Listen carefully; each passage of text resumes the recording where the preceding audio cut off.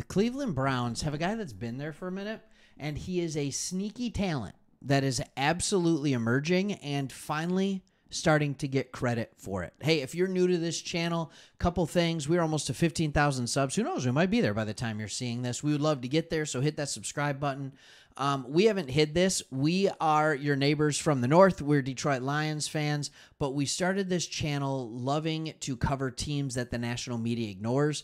We get you, Browns fans. We get you. We have been in similar states, and now we have both experienced some success this year. The only difference is that the Lions seem to be getting all this love from the national media, and the Cleveland Browns continue to not, which I don't understand. Like, to me, it tells me if you're winning without a quarterback like you did last year, it tells me your team has even more talent than other teams, but for some reason, people are acting like you don't.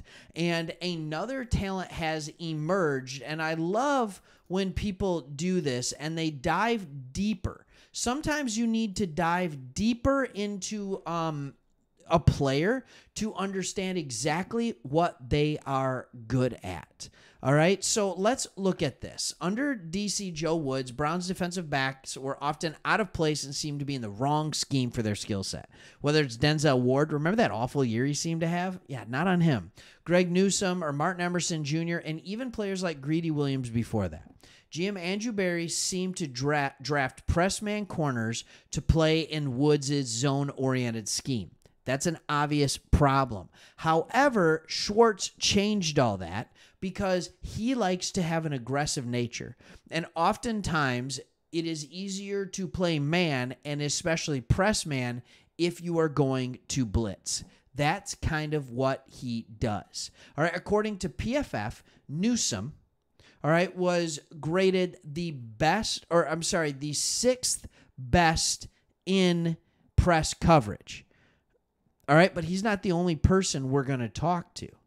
All right, because it went on to talk about Emerson, who was number one. It says, moreover, Emerson is a killer in press coverage. Says it right here. All right, a killer in press coverage. He was in press on 139 of his 943 snaps last season. And when targeted in press, he allowed 8 catches on 26 targets for 4.2 yards per catch. 3 explosive plays, no touchdowns, no picks, but a lot of disappointed receivers. Not a lot of people are talking about Emerson as an emerging star at a national level, and it's time for that to change. Thank you. Let's talk about some Cleveland Browns in a positive light. All right, so here's the thing about Emerson. The Cleveland Browns consistently rolled out what might be the best trio. I didn't say the best duo. I didn't say they had the best corner in the league, but they had a trio of corners that are all starting caliber corners. And I think Jim Schwartz utilized them fairly well, and I think he can utilize them even better. The big bugaboo for the Cleveland Browns last year was that they gave up explosive plays. And I understand when you're going to be in press coverage. I understand when you're going to be aggressive with blitzes and things like that. That's going to happen. I get it. I think what you can do is you can play some more man coverage, some more even press man, and have a shell over the top and let your phenomenal defensive line bring the pressure. You don't need to bring extra pressure in from other places, and you can shut down the middle of the field.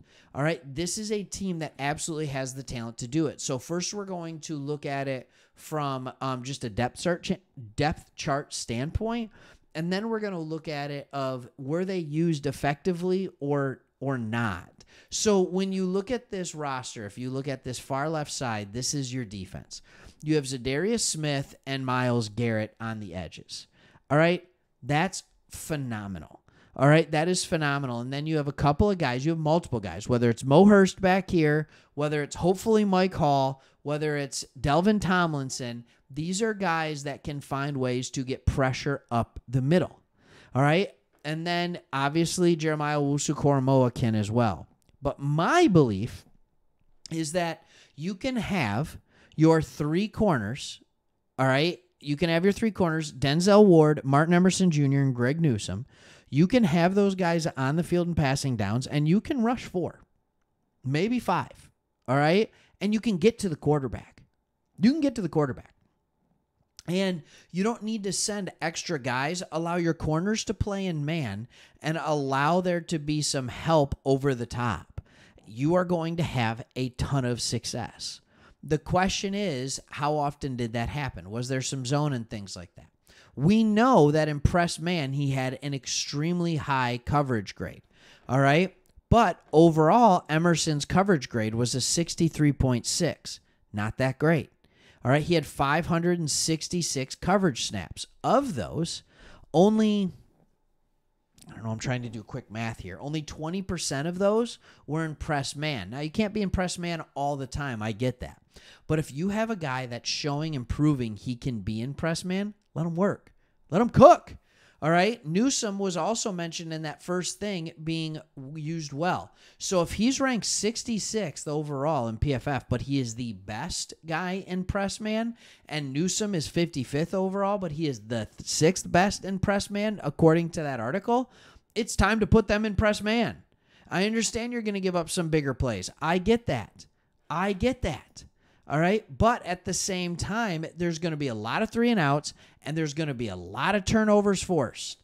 That's the way that goes. All right. And it's not like there's nothing behind them. All right. With Delpit, Thornhill, and Hickman, like, you have players behind them that can absolutely be good in coverage, that can give support over the top. So this is kind of just what I wanted to talk about. I wanted to talk about how the Cleveland Browns have a very solid defense. We know they've had a solid defense. This defense is going to be what this team rides. I think they have more firepower. And here's what I'm here to say about the Browns, and I'll be tooting this horn all summer. All summer I'll be tooting this horn. All right? The Browns are good enough where if their quarterback, Deshaun Watson, is just the 20th best quarterback in the league, they can still go 10-7.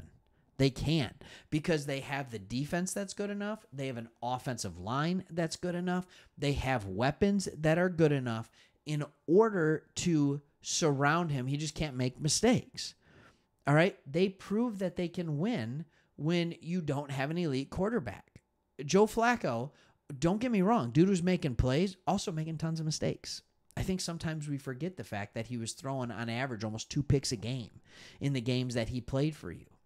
All right? I also think it was a big mistake to sit all of them when they didn't have a lot of time together, to sit them all for the final regular season game. But I understand you want them healthy, especially when you look at what happened to the 49ers the year before in the playoffs. I do understand that. But Deshaun Watson does not have to be Deshaun Watson of Houston, because this defense can be that good. The question is, will Schwartz utilize it well enough so that it's there? It seems to be, based on all the coaching changes in this offseason, offense is where the focus is. They are trying to fix the offense, and they are trying to have a continuation with the defense. This defense was very good last year. Don't get me wrong. However, and this needs to be said, all right, they were tied for 13th in points allowed. Their PFF grade was 18th overall out of 32 teams. This is not the 18th or 13th most talented defense. This is a top 5 defense, and it needs to show that. In fact, the offense was tied for 10th in points scored, and the defense was tied for 13th in points allowed. Based on comparable statistics directly against competition, the offense, actually, they didn't grade out better, but they scored more. That's very interesting to me. All right. Thank you for watching this, and we hope to see you on the next one. Lots of Browns content coming all summer long. See ya.